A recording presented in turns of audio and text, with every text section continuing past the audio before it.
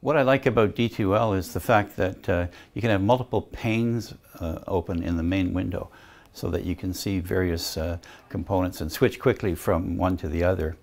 I also like it because it's very fully featured. It's got all kinds of capabilities, little bells and whistles that Angel did not have, which is very nice, and I think we'll find very useful. And I do have some students who have used DTL at other institutions, and they like it. They like the way it navigates particularly, which I think is a strong feature for D2L. There are lots of great videos, by the way, on d2l.com. They've got all kinds of good instructional videos, and I encourage people to look at those. I found that was a good introduction.